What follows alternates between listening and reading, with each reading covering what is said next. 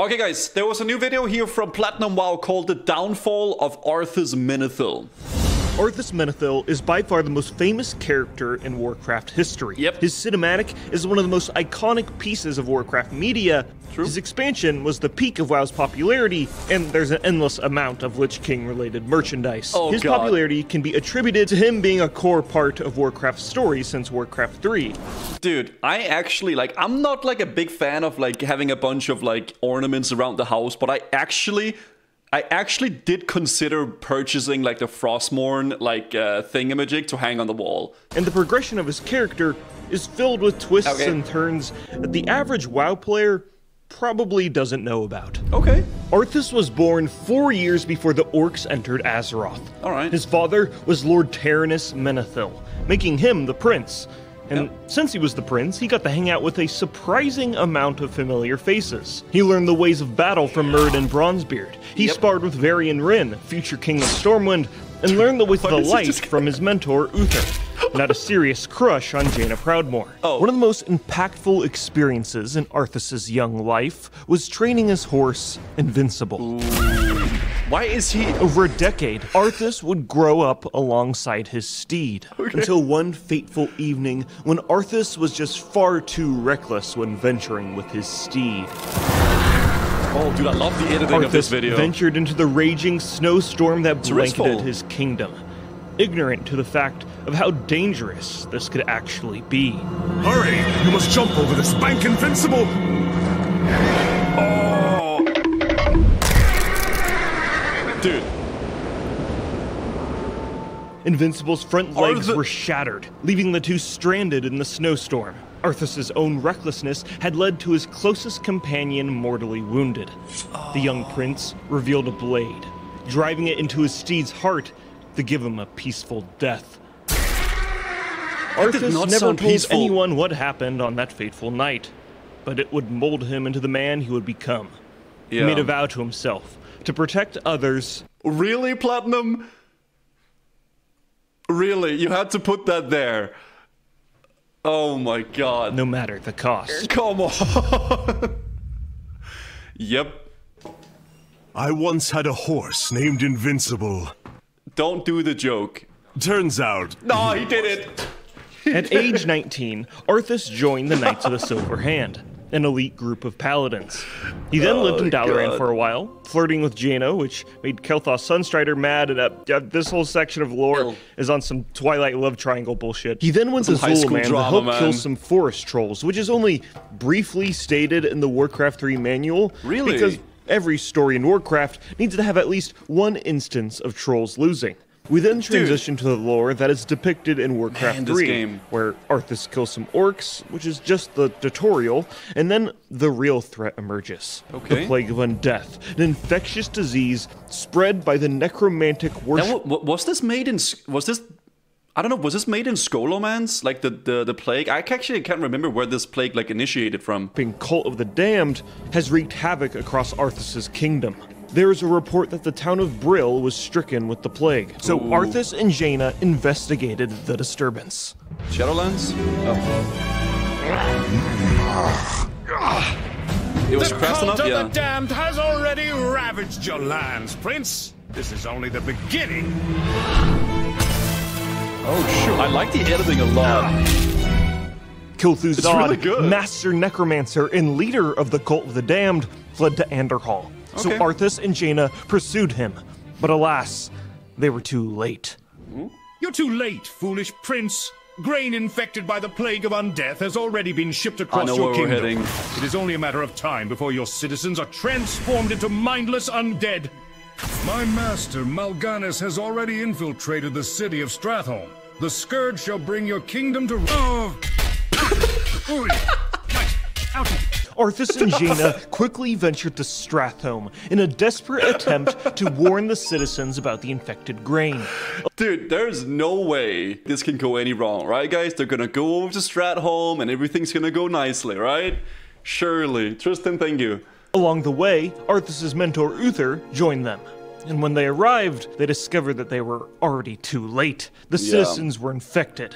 what happens next is one of the most defining events in Arthas' downfall. He did nothing wrong. Which is depicted in an infamous cutscene. They were already where he dead. declares the entire city must be purged for the greater good, including the civilians. Now, I've talked about the culling of Stratholme cutscene before, like 4 years ago, when I hired a bunch of actors on Fiverr to recreate the cutscene. So, I'm just gonna do it again. Did he do that? Oh, okay. I guess we'll see it. How's it going there? Real life Peter Griffin here. Chocolate rain. Okay, I'm so confused. I don't even... Hello, Uther. I'm Mr. Beast. First of all, you are wrong! The city needs to be purged. Listen here, you bastard. You better stop disobeying the Order of the Knights of the Silver Hand, or Tyrion Fordrain's gonna have to come out of retirement and kick your ass all the way back to Lordaeron. Okay? And if you disagree... What a... Get out of Arthas. I mean, you're breaking Lady Jane of Proudmoore's heart, and that's what grinds my gears. Oh, this is so... I can't watch you do this. But your mama... Shut up, Arthas. This is so good. You are a paladin, Prince of Lordaeron, and you are reckless! God. But your mama... What are we even watching anymore? That's how it went down, guys. Oh, okay. Jesus Arthas Christ. rampaged through the city, killing zombies and innocent civilians alike, ensuring the plague could not spread further. The morality of Arthas' actions on this fateful day are still debated to this day. Yeah. Actions which were motivated by the oath he made after the death of Invincible. I mean, at the end of the day, he didn't do anything wrong. These villagers were gonna die, and they were gonna spread the plague. They were. And because he was also just an arrogant, young, strong-headed dude. In the courtyard of the city, Arthas finally met face to face with Mal'Ganis, the Nathrezim responsible for this atrocity. Ooh. I have been waiting for you, young prince. Mal'Ganis. Okay. You will pay for what you did to my people. Mal'Ganis then told Arthas to follow him to Northrend if he wished to get his revenge. Ooh. I will follow you to the ends of the earth if I have to! What? Do you hear me? To the ends of the earth! What? In order to ensure that the plague could not continue to spread, Arthas set fire to the city of Stratholme, and these cursed fires still burn to this day, billowing with tortured souls massacred during the culling of Stratholme. Dude, this editing is so good. I love Platinum's videos. The Prince of Lordaeron then went rogue, taking a detachment of soldiers and traveling to the frozen wasteland of Northrend. Wait, hold on. Is that the French Richelieu-class battleship, the Jean Bart, installed with 6 Indrit solar boilers, 4 Parshan-geared turbines, 17 artillery guns used by the French during World War II after the Battle for France? The sponsor of today's video is World of Warships, a free-to-play game for PC where you battle against other ships and unironically, this game is actually good. Okay, I'm not shilling or anything like that. This game is actually quite fun. 12v12 like, genuinely, it's new content is released every month for this game, like ships, cosmetics, and fresh gameplay experiences. There are 40 unique maps, all with dynamic weather and stunning water effects that you can sail across with a wide variety of battleships, like destroyers, cruisers, submarines, and aircraft carriers. You can join the awesome in-game player base who are just as passionate about warships as you are. And oh yeah, did I mention the game is also available on consoles? Download the game for free, and this month only, you can go to battle as anime girl-themed boats from Azure Lane and show off your favorite characters from the new Azure Lane theme skin. Is that real? It is. Okay, it is real. All right. During registration, use promo code Azure555 to receive a huge starter pack, including all of these items and currency. Again, use code Azure555. Thank you to World of Warships for sponsoring this video. That was a clean sponsor. Story. Arthas was now in Northrend to hunt down the Dreadlord. This was obviously blatantly reckless. The more logical thing to do would be to help rebuild his kingdom after it was rocked by the plague, but Arthas was just blind with vengeance. Yeah. When the prince and his men reached Northrend, they bumped into his old friend, Myrddin Bronzebeard, and his group of dwarven adventurers. I know what this is gonna go They were now. looking for a fabled blade called Frostmourne, told to grant untold power. Together, Arthas and Myrddin explored Northrend, killing undead and searching for the blade and Mal'Ganis. Okay. Soon after, an emissary from Lordaeron showed up, conveying a demand from Uther and Tyrannus Menethil that Arthas, please come back. Love Uther and your dad. Oh, God. Arthas and his men should return to Lordaeron at once. And I don't care what Mal'Ganis did. Sorry, What I he did to just the can't people with in these. Stratholme is unacceptable. Now, the soldiers the prince brought were totally on board. Truthfully, they were just here following orders, and they didn't hold the same vengeance in their hearts like Arthas. Arthas They had committed. families they wanted to return to and didn't want to just hang out in the snow all day. Oh yeah, also the entire continent is covered in zombies. But That's before they not could that board great their either. ships to return home, Arthas hired a bunch of mercenaries, had them burn down their only way back home, Oh my God. and then he killed all the mercenaries in order to cover up his atrocity, Oh, leaving remember his this. men now stranded in Northrend, and Arthas intended on keeping it that way until Mal'Ganis was defeated. He literally forced his men to stay there. Like in like a foreign place like Antarctica with like zombies rampaging. That's insane. Okay, I think I got it. So I think if I follow this quest tracker, we should be able to find Frostmourne, and maybe even that damn Dreadlord Mal'Ganis. Maybe if he used rested XP, he could get there a little bit faster, right, guys? Dude, Warcraft, the story of like Warcraft, like up until Lich King death, it was so good, dude. Like literally so good. I'm straight. What? Then Arthas and Myrddin continued their hunt. And Thank in their you, ventures, Semper. they stumbled upon the Blade of Legend. Upon closer inspection, Myrddin read the runes of the blade, which explained that the weapon was cursed.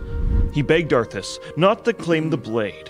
Myrddin had seen his renegade behavior and knew he'd succumb to such a cursed weapon. But Arthas craved power. He would sacrifice anything to help avenge his people. Even if it meant wielding such a wicked blade like Frostmourne. It's like a YouTube thumbnail. This is mine now. Yoink!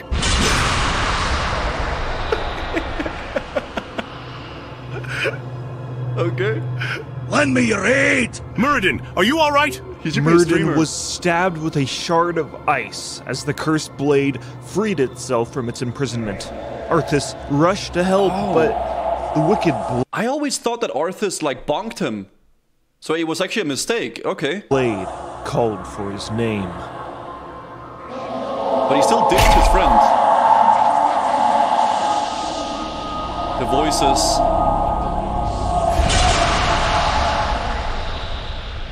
Also, it was an accident, but he didn't care. The blade exploded and the ice killed him. Okay, so I always thought that like he tried to convince him, but then Arthas like smacked him and like he was unconscious.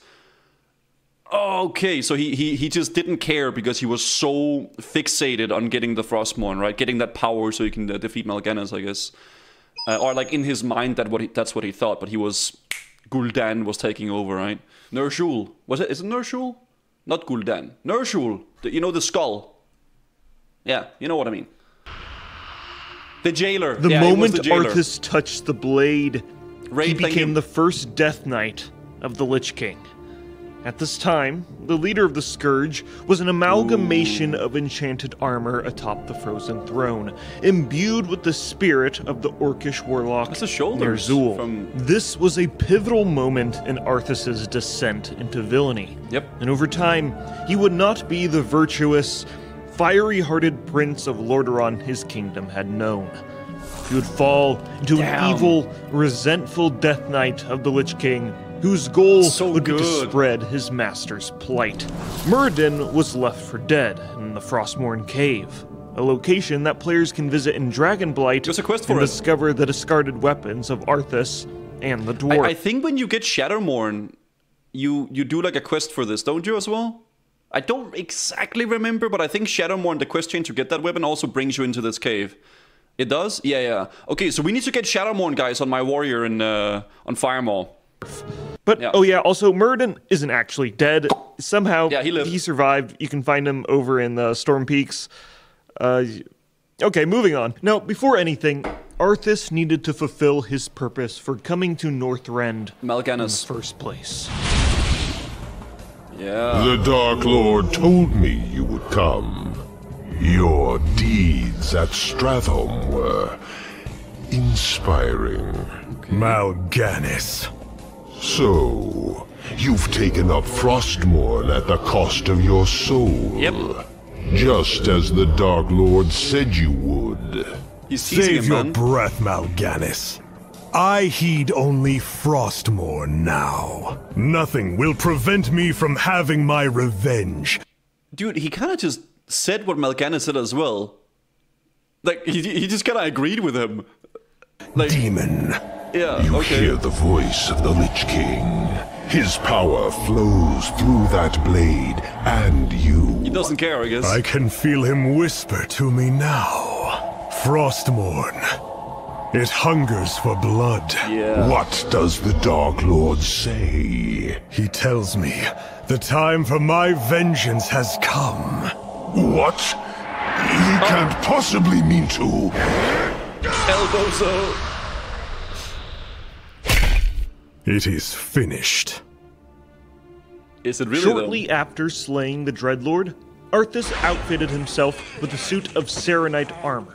And from the thick blizzard of the frozen waste, the corrupted Prince of Lordaeron slayed his own men so that they could serve him in death once again. Yeah. Two of his most fearsome soldiers, Falric and Marwyn, were raised into undeath, and later on the player would fight them in the Halls of Reflection dungeon. Oh yeah, that's those guys. Oh shit. Months later, Arthas would Dude, this reminds me of... Never mind. Turn to Lordaeron. The city celebrated, welcoming you guys back... know that, you know, with Ball in, like, Diablo 2, where he goes, enough, as well? There's, like, also, like, a little bridge and stuff like that. Very, very, very cool cinematic.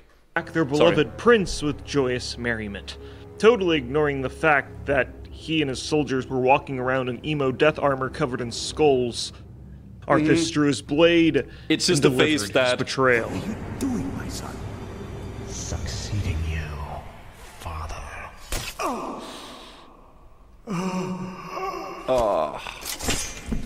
Rip. You can hear this dialogue if you turn the ambience really up high in Lordaeron. This kingdom shall fall,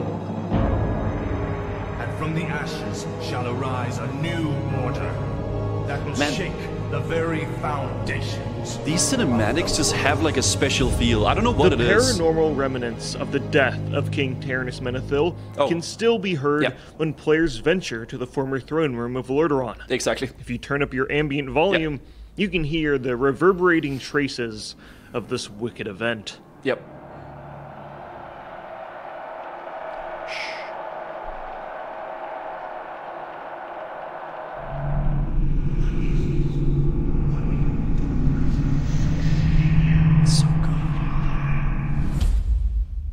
Man, yeah, soon after his father's death, Arthas set in motion an entire Scourge invasion across his kingdom. Doing so was trivial. The kingdom was still reeling from the former Scourge invasion.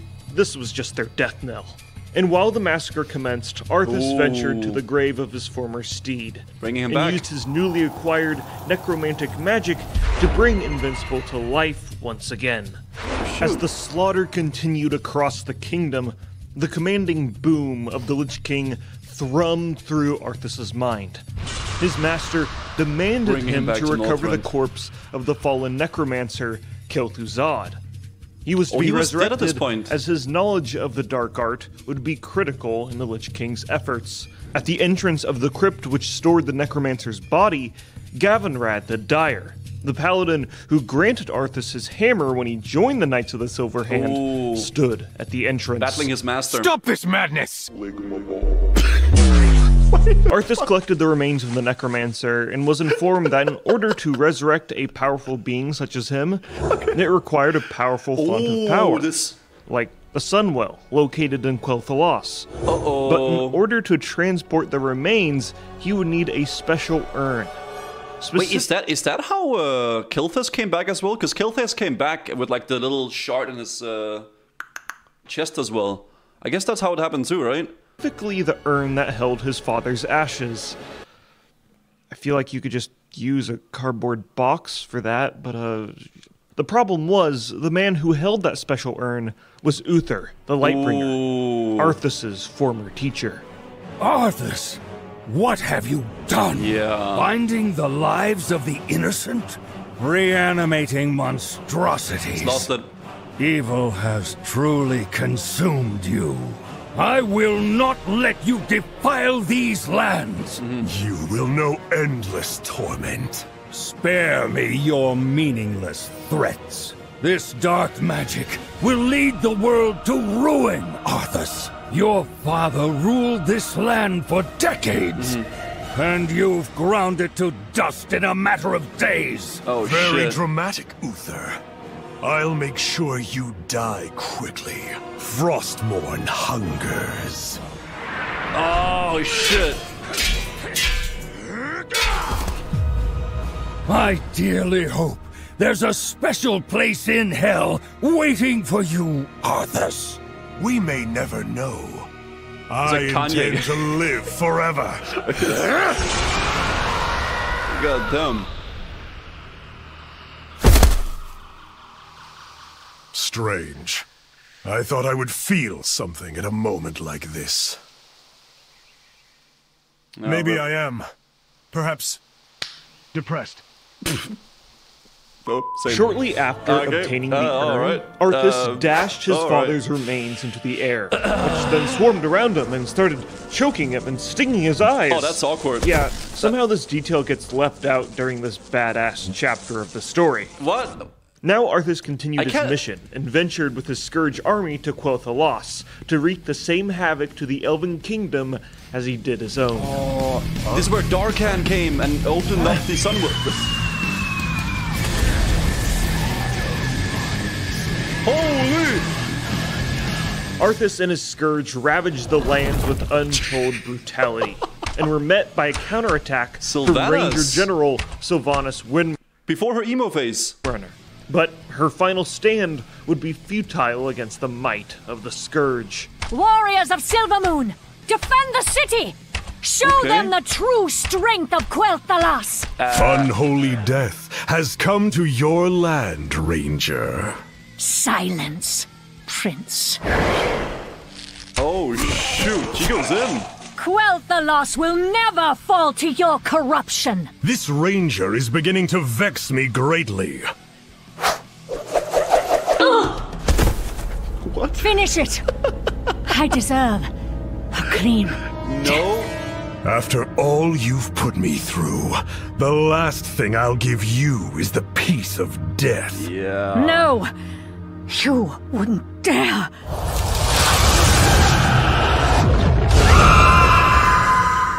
Holy. Arthas transformed the Ranger General into a Banshee, and by his command, she was forced to slay her own people. By the end of the conflict, 90% of the elven population was slaughtered. Their king was murdered, and then... Honestly, man, is it messed up for me to say that the elves kind of deserved it a little bit?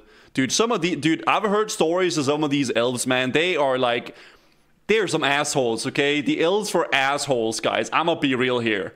They straight up were. Necromancer Kel'Thuzad was transformed into a lich. You called?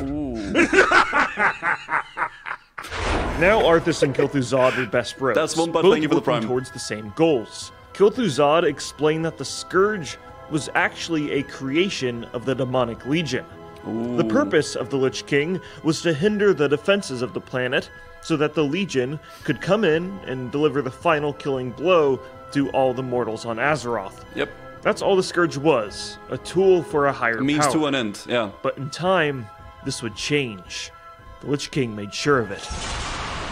But for now, Arthas and Kel'Thuzad assisted their demonic rulers. The duo helped in summoning Archimonde onto Azeroth, who then destroyed the city of Dalaran. Dude, these old cinematics, I don't know, they just had like a feel. During the Third War, I don't know what, the I Legion can't explain invaded it, but... Kalimdor. Arthas would command the Scourge really to unique. secretly disobey their demonic rulers. And he also discovered the Night Elf, Illidan Stormrage.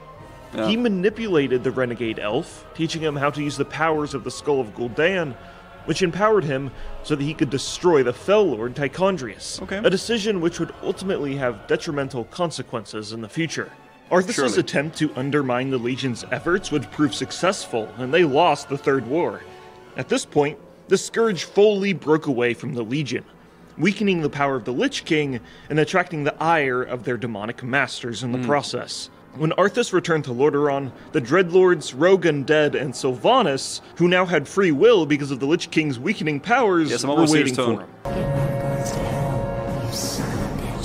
Arthas was forced to flee, as once again the Lich King's voice dominated his mind.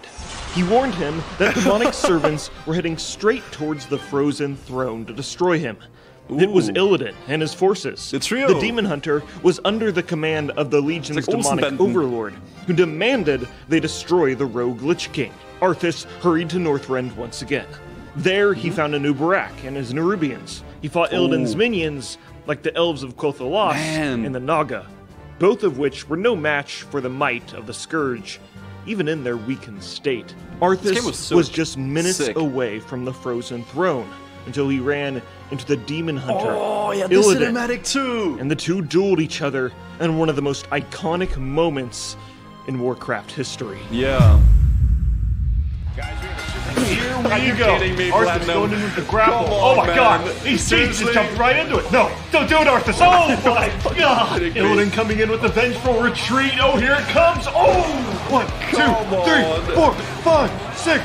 No, Arthas, don't do it! Don't do it! The Scourge drop! Don't do it! Here it comes! Oh my god! Oh! Whoa! What the hell? I don't even know who got hurt there. That was incredible. Here it comes. Here it comes the Abomination Throwdown. No way, He's gonna do it. He's gonna do it, please. Illidan has a family. Oh! God! Here it is. 1. I love Platinum Wow. 2, 3. Arthas, the winner. The Scourge prevails. Everyone, welcome your new Lich King. That's how I remember it too, guys. Arthas won the battle, winning the championship belt and being the strongest edgelord in all of Warcraft. True. And he marched up to the frozen throne, shattered the ice, entombing his master, and donned his iconic armor. Oh my god. We are one. Oh. That's so sick. Flash forward the Wrath of the Lich King, and Arthas is the Lich King, being the big bad guy and doing big bad stuff. Look at the music. Like making more Death Knights and having a Scourge invade all of Azeroth. Not much rich story to delve into here without being excruciatingly thorough. Illidan was like undermining Arthas, right? And then he got the upper hand. Forward to the end of the expansion, and as we all know, the Lich King would ultimately be defeated by the player characters atop the Ice-Crown Citadel. And the legacy of Arthas Menethil, Warcraft's most iconic character, would be put to an end. And then Bolvar puts on the helmet because apparently there must always be a Lich King in order to keep the Scourge under control. Yeah, that lore kind of just comes in at the last minute. They ruined it, man. And that's the end of the video. They ruined it. Okay. Yeah. You can leave now. No, leave. I'm staying. Bye. No, I'm staying. No, I'm staying. There's more. I'm staying. Oh god, we should have done stayed. If you want to walk away from this video understanding an iconic Warcraft story that ends in a reasonable and relatively satisfying manner, oh god, click off this video now. Oh god, but if you want to go understand how the Shadowlands expansion recontextualized and continued Arthas' story into something almost unanimously hated by the community, prepare yourself. Okay, so there's this being older than reality itself. His name is Zoval, also known as the Jailer, and he was created from these beings called the Eternal Ones. You know the Titans, right? Okay, so the Eternal Ones are like the Titans, but they shaped all the realms of reality all the Jailer and are guys. bigger and better. in every single way.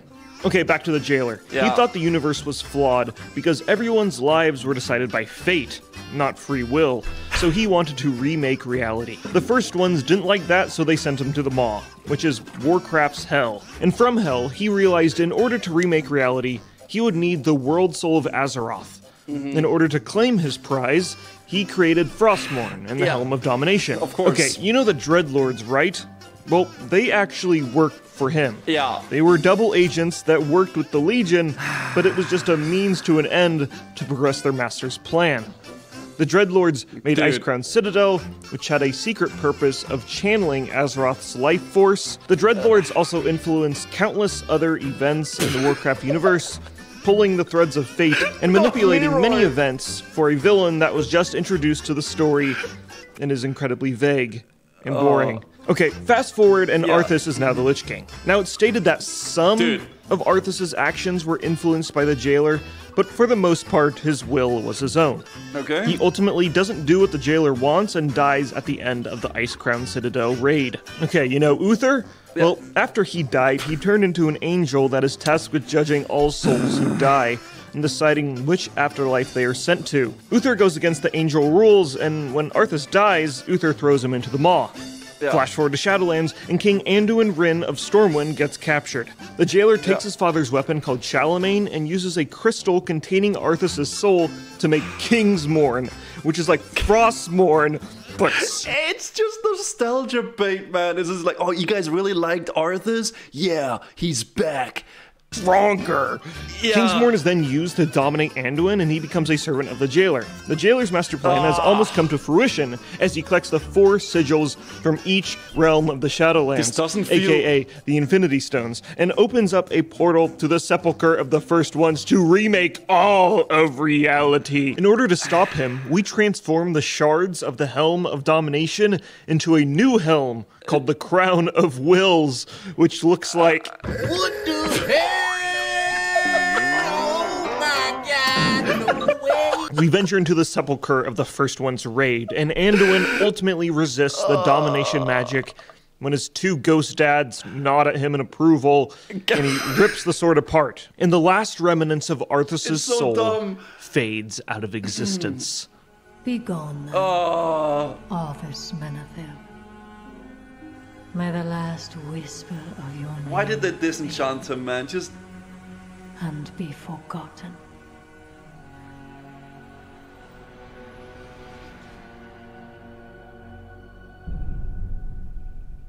After Shadowlands, the conclusion of Warcraft's most recognizable villain did not end with a climactic finish, but with a whimper, leaving a scar not only on one of the most iconic characters, also but the entire Warcraft universe in general. And the only way to cope with this is to plug your ears, go la la la la la, and pretend all of that Shadowlands stuff just doesn't even exist in the first place.